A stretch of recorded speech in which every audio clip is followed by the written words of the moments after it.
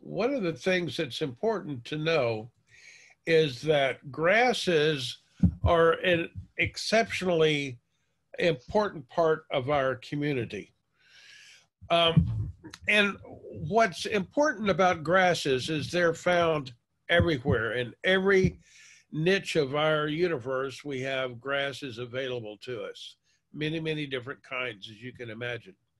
What's interesting about Texas is because of our very diverse geography, our diverse topography, our weather and climate, of course, we have many, many different regions of Texas that have different vegetative characteristics to it. And we, as scientists, have divided the state into 10 really important areas. And the reason for this is they're somewhat unique based on those factors that I just discussed.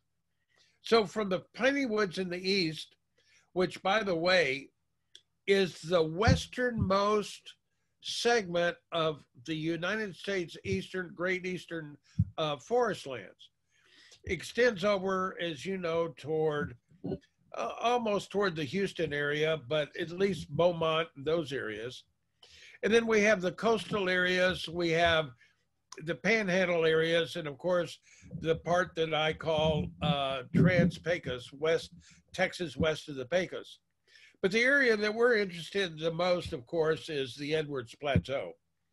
But based on that, we know that we can find grasses in every climate, every vegetative area, and every habitat within Texas, including the piney woods, the Gulf marshes and prairies, and here you can see Gulf cordgrass and a lot of really interesting grasses down there. The post oak savanna is a woodland area that's separated with vast areas of grasses, now many of which are, of course, cultivated. But we get into the blackland prairies, South Texas plains, even in the Tamaulipas thorn scrub, which is a really, really dense, scrubby, almost impenetrable area. We've got grasses that are very, very prolific. And of course, in the Texas Hill Country, even though we have a juniper oak transition zone from habitat, we get a lot of different grasses, and this is where our interest in the grasses initially grew. I'll tell you a little bit more about that in a while. But as we go up north and west, we go into the rolling plains and the high plains of Texas, which are remnants in many areas of the great grasslands that made the western part of the United States famous, where the grasses were high as an elephant's eye, so to speak, and those settlers and all of the explorers that went predominantly from the Mississippi River area and pushed westward through our lands, expanding our country to what we have now, pushed through these grasslands, and they had never seen anything like that before in their life. They had never ridden on horseback through grasses that were as high as their knees when they were on horseback. And it was a very, very dramatic scene. It's a very interesting and very rewarding experience to pass through those grasslands. But even if we go to Texas west of the Pecos, all right, so the question arose once upon a time, why would everybody or anybody want to study grasses? Well, I have to ask the question first, did you all eat grass today? And the answer is, of course, yes. We had our bowl of Wheaties, or we had a slice of bread, or we had many other things that have grass as a constituent. So flour and bran grains and all those kind of things. These are grasses or grass products that we eat. So now what's really interesting is in our own plant communities in the Hill Country and the Edwards Plateau, we have over 600 species of grasses that make up our vegetative plant community. And And as I said in my slide here, it's the second largest plant community, meaning in species numbers. And somebody would ask the question, what's the largest? And the largest is the sunflower family. So we have more sunflowers than anything, and there are many, many different species, lots of different plants. But we have over 600 species of grasses in Texas. Now, in the hill country, we have about half of that, 280 or so species of grasses, and they're important as a food for cattle and other forms of grazing animals. We also have it as a habitat for shelter and food and other nesting materials for wildlife. And of course, let's not overlook this. It's a very, very valuable resource for restoration of lands that are barren or let's say overworked or overused in the past years, and for stabilization of soils from wind and water erosion and other forms of decimation by nature. And grasses are everywhere, and like I say, grasses are where we are. Now, this is on Highway 281 between Blanco and San Antonio, Texas. Now, what's really important about this is my wife, Shirley, and many of you know who Shirley is, and I were driving to our son's wedding down this section of road. And all of a sudden we saw this. This was about 9 o'clock in the morning, and it's very nicely backlit and makes a really, really great photograph. And even though we were headed to the wedding, we had to stop and get out our gear and make photographs because it was very, very important to see. It was very demonstrative. I think we identified like 30 different species of grass in this one area. The predominant grass that you see here is silver blue stem, and the really nice purplish is Gulf muley. And then, of course, there's an awful lot of little blue stem in this pasture as well. Sadly to say, today, this particular piece of land is a housing development. So we're losing a lot of our original grassland habitats to human encroachment. Now, we can't say that's a bad thing, but we're saying it's a thing that's happening, and it's moving into our wildlands and into our natural habitats and our environment a lot. So we have to be cautious and careful about how we do that.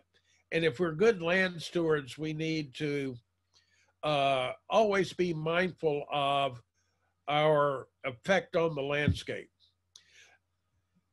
This is a scene literally half a mile from my house, right here in central Austin, Texas. This was taken 10 years ago. It's a really beautiful corner. This is on the corner of Palmer Lane and McNeil.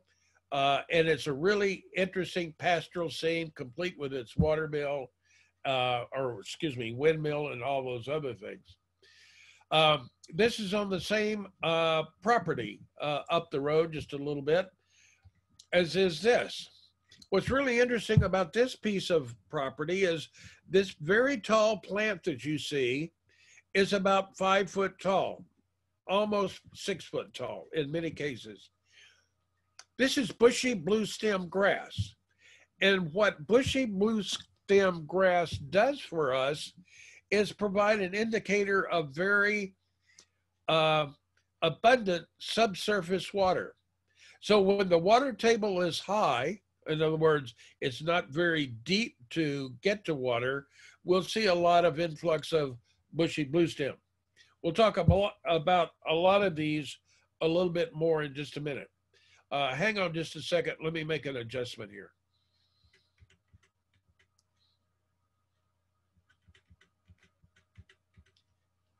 Okay, now, next slide is a view of a little bit of a roadside bar ditch, so to speak, that's literally a quarter of a mile from my house. And this is yellow Indian grass.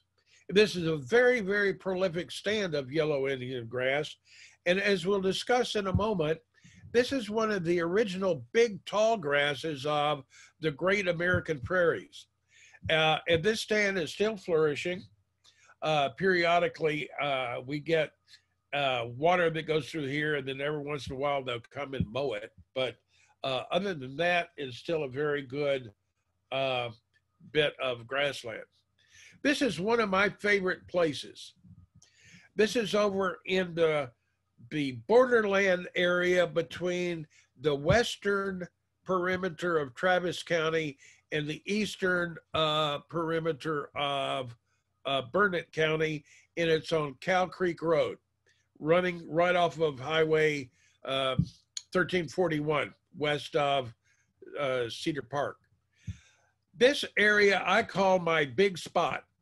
And what I mean by big spot is I have photographed over 50 species of grasses in this one little area, which is only, well, if you walk around through it, it's probably the equivalent of an acre and a half, maybe a little bit more. And what causes this to happen, this proliferation of grasses, is the fact that it's in a habitat that begins at its lowest elevation at a creek, Cow Creek. And then it moves uphill for about 200 feet in change in elevation to a limestone cliff area. So we have all of this silt deposits, we have limestone growth, we have a little bit of black land that was deposited in there by alluvial floods in past years. So it's a very fertile area of grasses. We'll show you more from this area in a bit. But people would say, why would you ever write a book on grass? Well, I'll tell you the honest truth, it was done by accident. And I'll explain that. We were doing a lot of work at a wildlife area here in southwestern Austin. And the owners slash managers of this wildlife area said, we need a field guide of grass. Well, I didn't, at the moment, didn't realize she was meaning just for that habitat. And I said, okay, we'll do it. And so we went and produced a book on grass, took the proposal and some original photographs and stuff to Texas A&M University Press, where I had some contacts from previous book work. And they said, what a wonderful idea, let's do a book. And so we just fell into it there. Now, I can tell you, first and foremost, yes, I'm a biologist by degree, but I am not a grass specialist per se. My real specialty is on cell biology and things that are very small. But we positioned the book to be a very useful tool for people like you, naturalists and educators, cattlemen, and people who own lands and wanted to understand their lands and protect them and to improve them. That would include commercial landscapers, of course. Now, as Diane said earlier, I teach at Texas A&M in Kingsville. And when I first went there, I created a proposal to produce this syllabus and this group of classes and the courses that I teach. And in the audience was T.O. Kleberg. And T.O. is, of course, a descendant of the King Ranch, and for a lot of years was the president of the King Ranch. And he said something that was very important in a very short statement. If you're very interested in something, could be land or property or grasses or a species of animals, you'll learn about it. And when you learn about it, you'll understand more about it, and you'll want to protect it and conserve it. And that's the real trick of conservation of anything, whether it is a chunk of land or whether it's a particular series of plants or animals or whatever. If you like it, you'll learn about it. And if you learn about it, you'll conserve it. Now, previously with books, a lot of times the technology was not available to do photographs of grass any justice. And so most of the time, authors used very, very carefully produced line drawings that were done in India ink and white paper. Now, about those, what they did was a drawing can't be as quite as versatile as a photograph, in my opinion. It indicates from an artist's perspective a grass like one that they have in their hand. Now, we found that those drawings didn't necessarily coincide with the way grasses in Texas look. And that's true for anywhere. Now, what's really interesting about those drawings is that the authors of many of these grasses books shared the same drawing.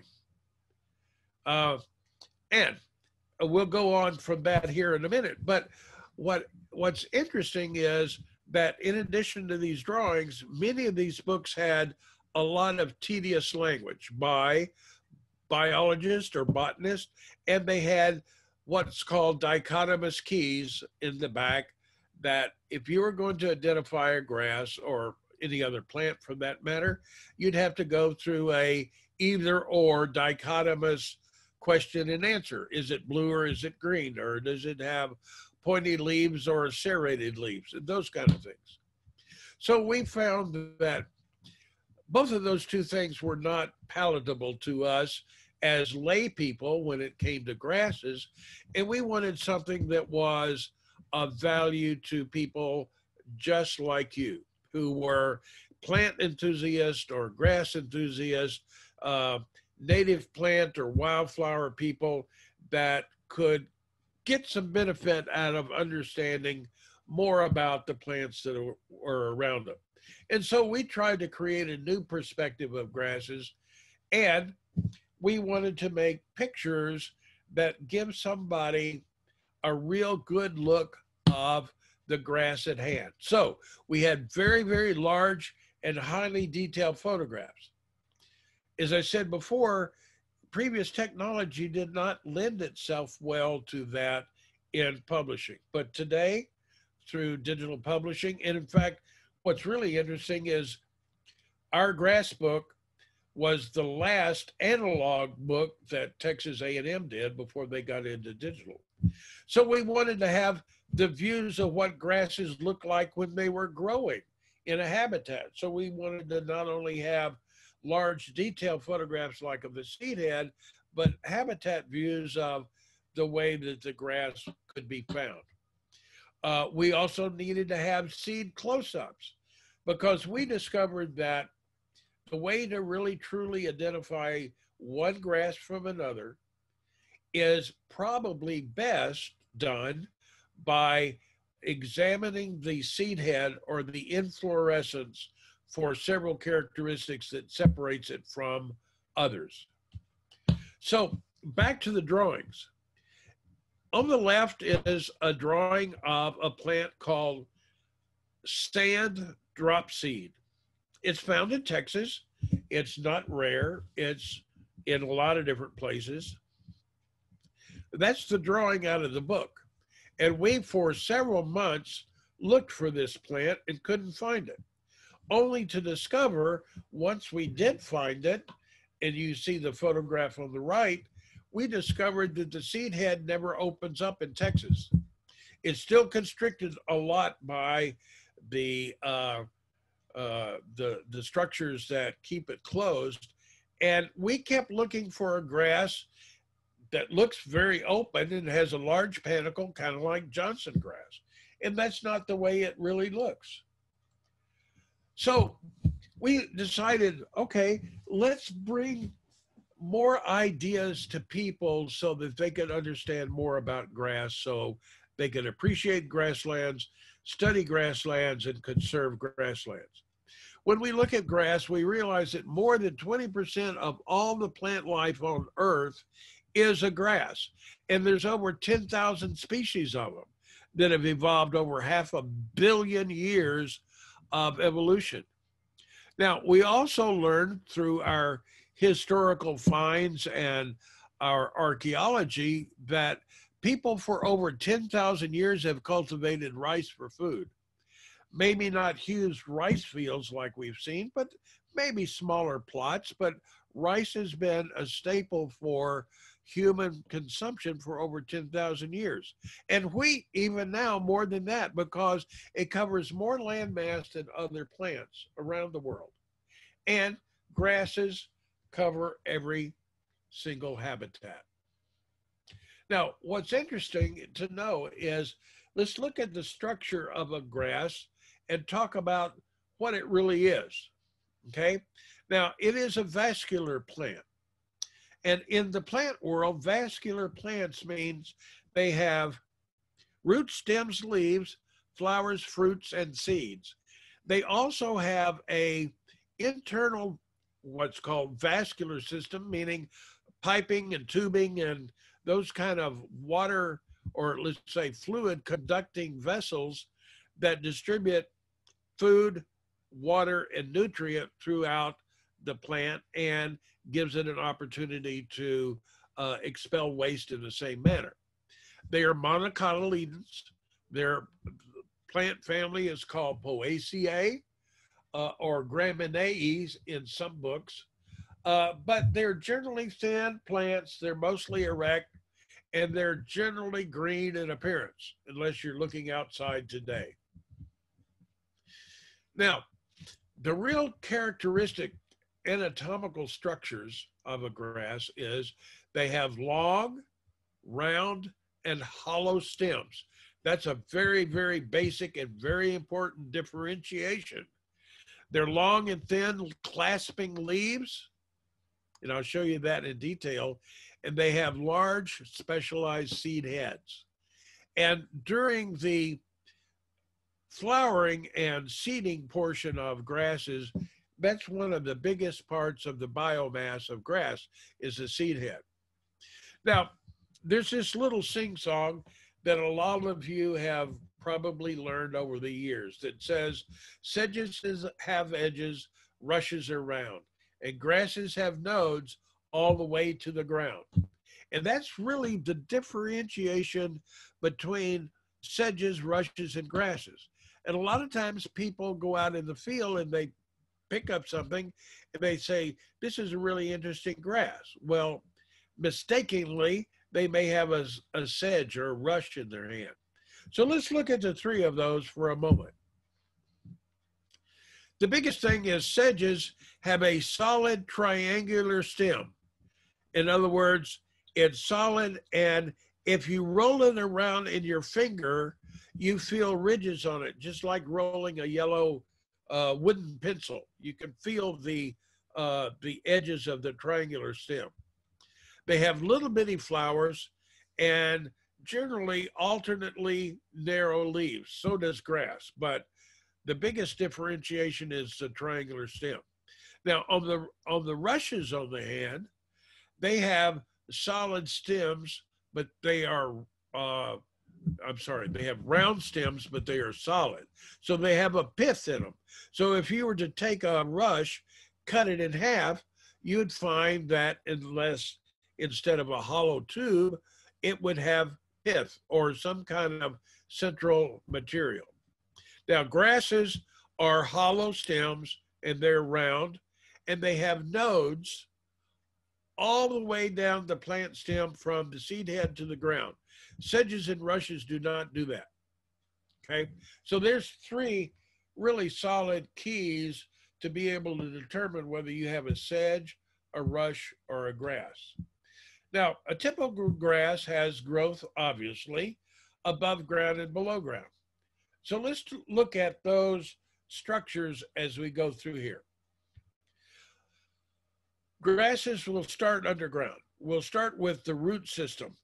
Grasses have very long, thin, fibrous roots, or they have underground stem sections called rhizomes, okay? Now, the rhizome picture on the left is of Arundodonax, or river cane.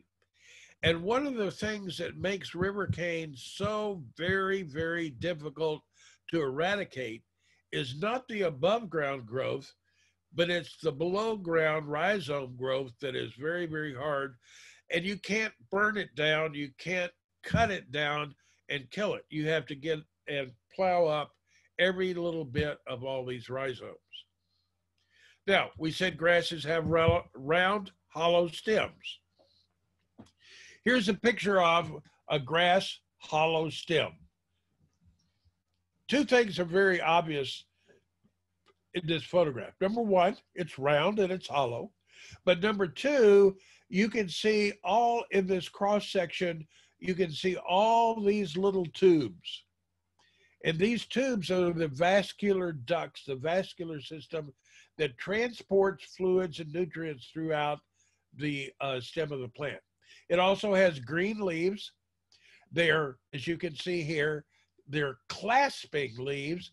They clasp to the stem, and the stem is basically round and has nodes all the way to the ground. Now, speaking of nodes, this is actually a node, okay? So here's the stem and here's the node. Let's look at that in a little bit more detail, which is here.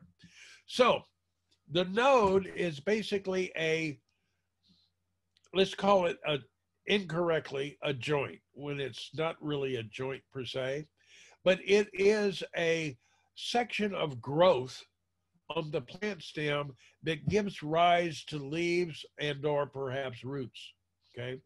Now, on this grass stem, this is the stem, this is the node, and above the node, you're actually seeing the base or the sheath of the leaf that's growing from this node and growing upward. Now, that leaf clasps the stem way up above the node. So the node in this particular picture is several inches out of this picture, way back down here. Here's the leaf that's growing from the node out of the scene, and here's the beginning of a leaf in the upper one. So here's the node of this upper leaf, and this leaf is growing from the node below, okay? Now, grasses have really sometimes very, very large seed heads, which we call inflorescence. It's the area where the flowers grow. And it's generally a section that is out beyond the tip of the terminal leaf or the apical leaf, the last leaf on the stem, and it has sometimes many, many branches. Now, what's really important, we said that grasses are vascular plants, and they're flowering vascular plants. And these are grass flowers. And in this picture, you see two forms, yellow ones and pink ones. This is yellow Indian grass, and the yellow flowers are the female flower components, and the red ones are the male flower, or those that produce the gamete or the pollen, and they'll pollinate the flower, the female flower, on the same plant. So you don't have to have two plants with grasses for pollination. Now, after pollinating, the flowers give rise to a spikelet which produce seeds. This is a spikelet of big muley or Muhlenbergia lindheimeri. And in here, the very small centerpiece you can see is the seed, and it's covered by 3 seed coats, which we call the lemma and the pala. You don't need to know that. It's in the notes in the handout. But these are very, very small. So we've got 2 seed components that make up the spikelet of this particular grass. So the question now comes to, How do you identify grasses? Well, we talked about one major thing, and it's the seed head. And the seed head gives rise to all of these stems and branches that are important in identification. So when we look at it, we can find 7 basic variations of seed head types, which really arise from only 3 different kinds: a spike, a raceme, and a panicle. Now, let me show you what I'm talking about here for just a minute. Let's think about this. A spike is very, very simple. It has the center stem and it has seeds that grow right on the stem. There's no little pedicel or stem to the seed at all. The seed grows right on the main center stem. This is Canada wild rye. And wild rye has a lot of really hairy structures called awns, A-W-N, and they're attached to the seed coat, and that seed is grows directly on this spike. That creates a spike seed head type. Now, we have a raceme. Now, a raceme has a center spike, and then we have seeds that have a stalk or a pedicel. But on a spicate raceme, like little blue stem, we have not only the structure of a spike, but also the structure of a raceme. And that's why when you look at little blue stem, the flower head looks very, very busy and very, very complicated in its structure, and it truly is. So you can see the seeds that grow right on the stem and the seeds that have a spike, giving it this characteristic. Now, one of the interesting plants that we have is Bermuda grass, and everybody may have Bermuda grass as a lawn grass, or it is a common turf grass found in Texas, and it is a panicle. Now, what I mean by a panicle is that it has a central stem, it has other adjacent stems that branch from it, okay? Now, on the branches, we have seeds that form right on the branch itself, meaning that they're spikes. So this is a spicate branch, and because it looks like fingers, we call it a digitate spicate branch. So now we have a picture that comes up that is alternate spicate branches. So we have the same as before. We have the one before was a panicle of digitate. They're all at the terminal end, and they have a branch. And now we have those that branch alternately on the stem. One left, one right, one left, one right, okay? And this is a picture of vasi grass, and you can see here's a central spike. We have all these little seeds, and in fact, in this picture, you can actually make out flowers that are hanging at the bottom of this lower spike. So it's a very easy grass to identify. And then we have one that is really vertical in its construction, like windmill grass. We have several windmill grasses in Texas. And as you notice, all of these spikate branches join from the central stem in like little helicopter blades in a stacked up manner from one to the other. Okay, so this is short spike windmill grass, and it's a verticillate or vertical spicate branched plant. Now, the two probably most common grass seed head types are called panicles. Here is a contracted panicle, and this one is an open panicle. The difference, of course, is this panicle is all of the branches branch from the central stem. They may branch again and have seeds growing on them or at their terminus. So they branch and branch again. A contracted panicle is one that's maybe so thick you don't see through it, like giant reed, Johnson grass even, and others.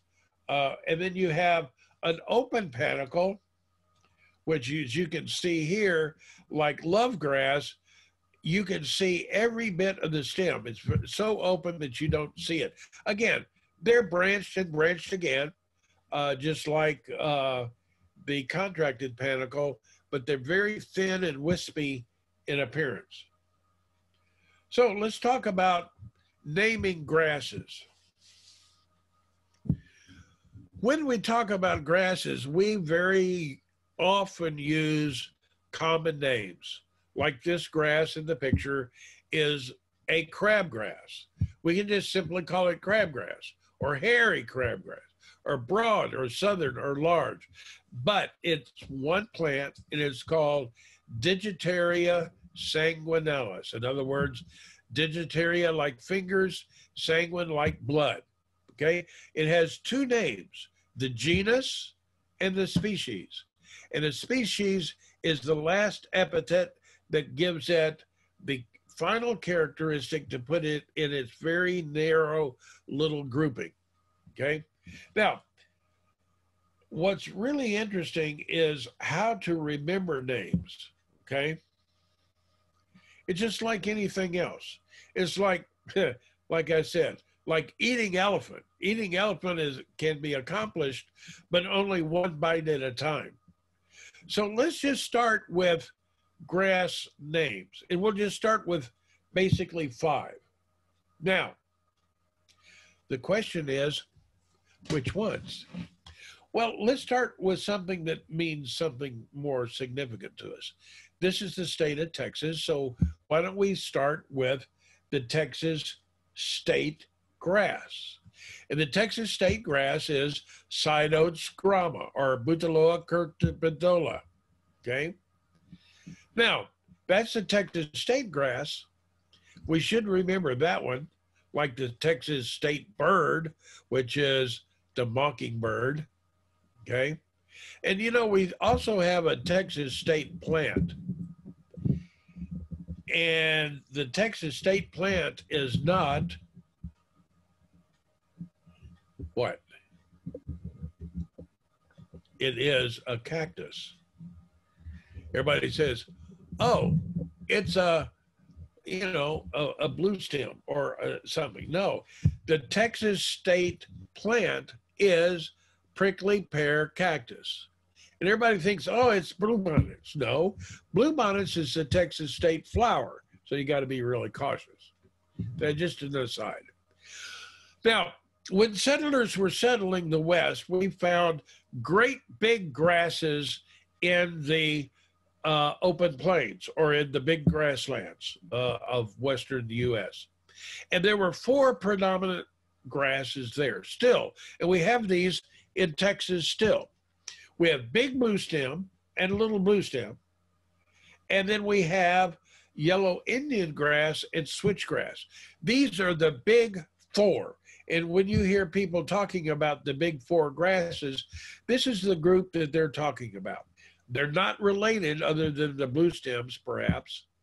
But we have 4 different grasses that were very, very prominent throughout the state. Now, because of burning, because of the introduction of crops and agricultural areas removing pastures, we're not seeing a lot of big blue stem anymore. If you go find some undisturbed areas with traditional big grassland growth, you can still find big blue stem. It's not rare, but it's just not common, like little blue stem, Indian grass, and switchgrass. Now, switchgrass is probably one of the largest bunch grasses that we have in Texas, and it's very easy to identify. And I'll show you pictures of all these grasses here in just a moment. So the smallest grass in Texas we could talk about is buffalo grass, perhaps. And the largest grass is this giant reed or river cane, as some people call it, which is Arundodonax. Now, guess what? We have grass pest. Everybody knows about Johnson folly, Johnson grass, or the common sandbur, purple threon, right? We'll talk about those in a minute. But we have grommas, blue, hairy, red, tall, and Texas gromma. And some people ask, if you have a Texas gromma, why isn't it the state grass? Well, it's just too small. It's a little bitty tiny grass, and it's just not as big and as prolific as the Texas grass, which is Cynotes gromma. Then, of course, we have a lot of blue stems, so we have this list of blue stems that you can learn from bushy, cane, king ranch, which is not a pleasant grass at all. It's an invasive, or silky and silver. And other common grasses, we have love grasses, muleys, panicums, and paspalums. I'm going to go, because of time, I'm going to go through a list here pretty quick. We have basically about 9 love grasses. We have 3 muleys. Lindheimer muley is one that I want to talk about a bit. It's Lindheimer's Muhlenbergia lindheimeri, and it's a big grass that we can use as an ornamental. And I'll talk about that in a minute. Then we have the witch grasses and panicums that are common witchgrass, cleangrass, and vine mesquite. And we go along to paspalums. We have 4, like Dallas grass, long tom, hairy seed, and vasi grass. Now, what's really important about paspalums is they're very, very dense with big, large seeds. And if you want to have a land where turkeys and quail will thrive, make sure you have plenty of paspalums on there, like Dallas grass and vasi grass. They love those seeds. They're stacked on there. Those seeds look like watermelon seeds. They're kind of flat and round, or tomato seeds, probably a little bit more. Now, before you knew it, we've gone through 40 different species of grasses right there. So remember, the smallest, if you take away anything, remember the smallest grass, the largest grass, the state grass, and the big 4. That should give you 7 grasses that you can become very familiar with, and we go from there. Now, as I said, grasses make great forage for cattle and other wildlife, okay? And food and shelter for birds and other animals. Nesting materials. This is a canyon wren, which is North America's largest wren, and he's built this nest out of switchgrass, one of the largest of the big 4. We have food and shelter for insects. We've identified over 30 butterflies that actually use a species of grass, at least, as a basic forage and or a host plant for laying eggs and having their caterpillars feed on the grass. We make musical reeds out of grasses. Arundodonax is actually cultivated in several places for some of the best musical reeds for woodwind instruments like oboes, clarinets, saxophones, and others, okay? Now, we also talked about land stabilization. If we talk about land stabilization, one of the things to think about is native grasses. Native grasses are an attractive choice. First, they come in many different colors and textures and many, many different sizes for a visual scale. I'll show you some photographs in some landscaping. But most important is native grasses. The selection of native grass is a very wise choice. It's because it's a natural biological selection. There's good soil penetration. And what that does is give the soil two things of protection. It prevents runoff, recharges our aquifer, and it gives the soil the ability to break up so that it's not so compact, and we have aeration of the soil. And many of our plants can have root penetration 10 to 20 foot in our areas, even through the cracks in limestone. And because of that, it's an economical choice, which includes the fact that little water is required of native grasses. And after it's established, you really don't have to do any fertilizing for it. And it's mostly pest and disease resistance. And many people plant yards out of things like buffalo grass or turfalo, we'll talk about, and they don't mow it at all because it only grows about 6 inches tall and it kind of falls over, which gives you kind of an undulating yard appearance. Now, you can't go play golf on it or putt on it, but it's a very good grassland.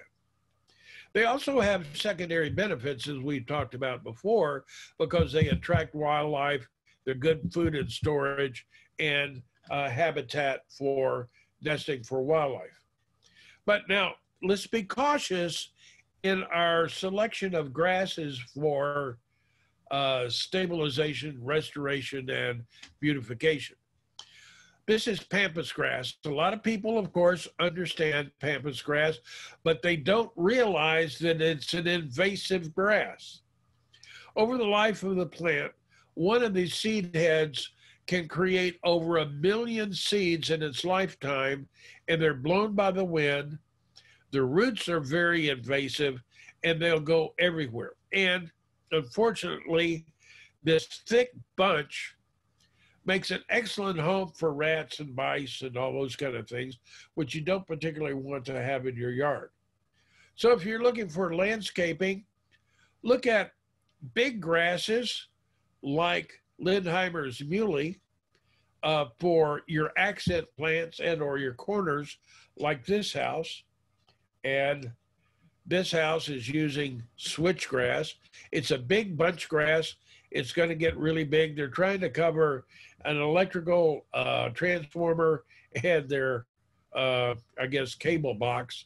And unfortunately, the fire plug, which is going to cause problems later. But it's a good grass for doing so. Sometimes it's very pretty. This is Mexican feather grass, and you can see the very tender, very delicate seed heads with the sunlight coming through it. And again, another young planting of Muhlenbergia over here in this landscaping area. Now, here's a list of choice native grasses for use. And there are several, depending on whether you want to do a lawn or showy grasses, large accents or small accents, and those kind of things. Now, you don't need to remember all this, but you do, I think, need to be aware of these two areas. Number one is my friend Bill and Jan Neiman of the Native American Seed Company in Junction. It's called seedsource.com, or you can look at their phone number. They have been around here in Central Texas for years and years and are a very excellent source for native seeds, not just grasses, but wildflowers and other forms as well. Now, with my facility at A&M through the Cesar Claiborne Wildlife Research Institute, or CKWRI, we have now the Texas Native Seeds Program that's been going for about 10 years. And Tony Falk and Shyla Rabe are the two contact people there. All you have to do is Google Texas Native Seeds and you'll get their website. Their website is part of this CKWRI website. It's soon going to be broken out, so I can't give you a a definite URL yet, but they've been around for 10 years and they're doing a very, very good job. They do have offices and locations in 6 areas throughout the state of Texas, including in the Hill Country. I guess he's out of Stephenville, the guy up there. All right. Now, one thing I want to point you to are native invasive plants, not natives, but invasive plants. And the best thing to do is look at this site called Texas Invasive Database, or their database on invasive plants. Now, they have invasive plants, animals, and everything. I pulled up King Ranch bluestem, KR bluestem, Bothricola eschenma, okay? Now, what's interesting about this is we have this list down at the bottom of the page are many different organizations that go around and plot invasives, okay? Some are high school groups, some are groups like clubs. Highland Lakes has Highland Lake Invaders. We've got people like Master Gardeners, Master Naturalists have invasive plant detectives, if you wish, and they plot these, and ultimately all this stuff ends up on a map. Now, it's not complete because I know you can see KR bluestem everywhere in South Texas, but it's a really interesting thing. And if you want to know about invasive plants, this is a very, very good place to go. So with only a couple of minutes left, I want to talk about and show you some pictures of grasses that we should know. The state grass of Texas, Cytosgrama, little bluestem, big bluestem. We also call it turkey foot because of the way the seed head looks. Yellow Indian grass, switchgrass, bushy bluestem, and we've talked about these before, like with bushy bluestem being an indicator of subsurface water. Buffalo grass. Now, I did want to point out in this particular picture that buffalo grass takes 2 plants to germinate. We have female plants that have the seed heads up here, and male plant, I'm sorry, the male plants are above, the female plants are below. The male pollen lands in the female receptors, and we have fertilization. Undoubtedly, we probably think the giant reed is probably one of the biggest grasses in Texas. This is Shirley, and Shirley is 5'2". So if you look at this grass is probably 12 to 14 feet tall.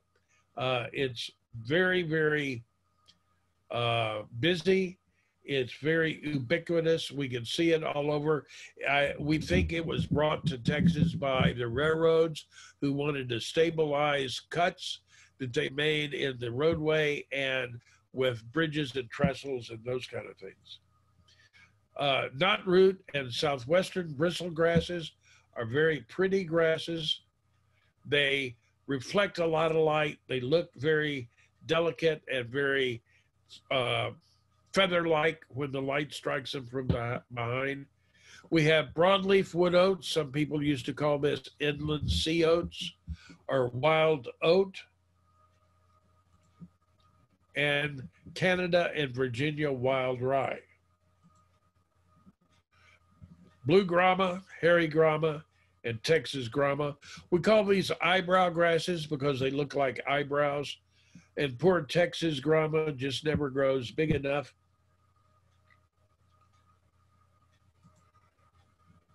Bermuda grass and big bluestem. And when we did our work, we did a lot of work in photographing, and we had to document our photography with actual plant samples. So we created herbarium samples, which was a preserved component of the grass, the entire plant, glued down to white sheets of paper with all of the collection data about them, where and when and what was growing around them and those kind of things. And poor Shirley has mounted over 600 of these grasses for our project. And our herbarium samples are at the SM Tracy Herbarium at Texas A&M and at the herbarium here at University of Texas in Austin. So researchers now can go back through these original samples and learn more about grasses. So there's a lot of variety in grasses, as you can see just on these pages. And our whole goal is to help restore native grasslands, to keep our Texas areas nice and green, to create and to maintain pasture areas and rural areas that are really abundant with grass, and keep the whole thing good for not only ourselves, but expand for those folks around us. So understanding the communities is just the beginning. As I said, if you like something, you'll learn about it. And if you learn about it, you're going to conserve it. And I think that's the name of the game for us in our work. Okay, so that's it for the presentation. And I'm now up to questions if anybody needs questions and answers. Okay, I was going to go through, thank you so much. That was just really wonderful. I'm going to go through the chat and see if we have any questions on there. And let me just flip on through here. Okay, so how much has Cow Creek changed since the big floods? You know what? It's really interesting. It has changed, but I think for the better.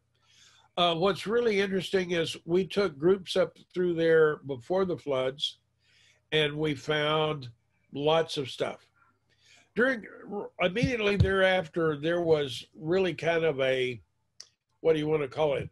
Kind of a scraping of the land. But we've been back since, and we've seen plants up there that we've never seen before, including lady tresses orchids, which we never saw up there before. And we've seen some that are really, really nice and really good. So we need to do things like fire and flood on our lands from time to time.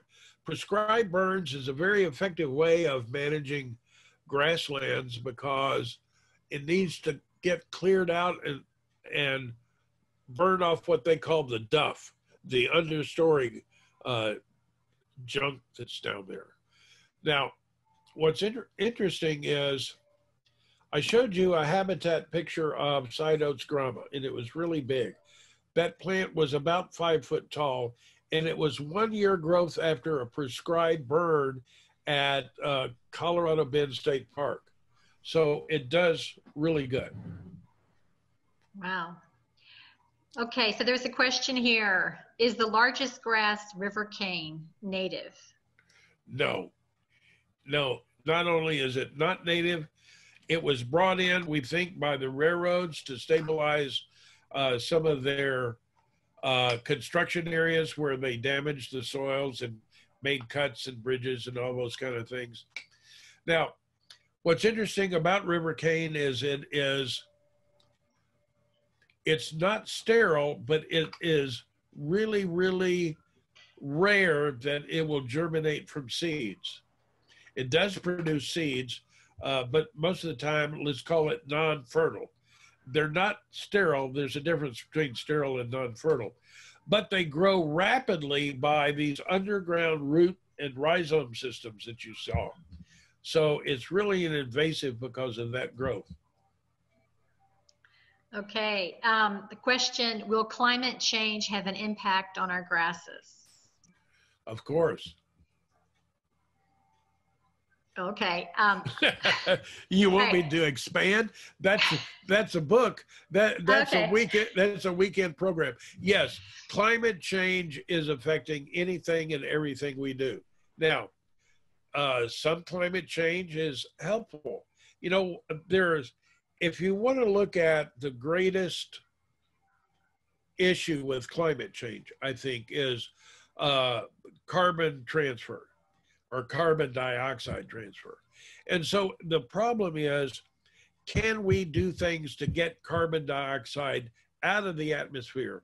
And if we can have plants that fix carbon dioxide, we call it carbon dioxide fixation, like legumes.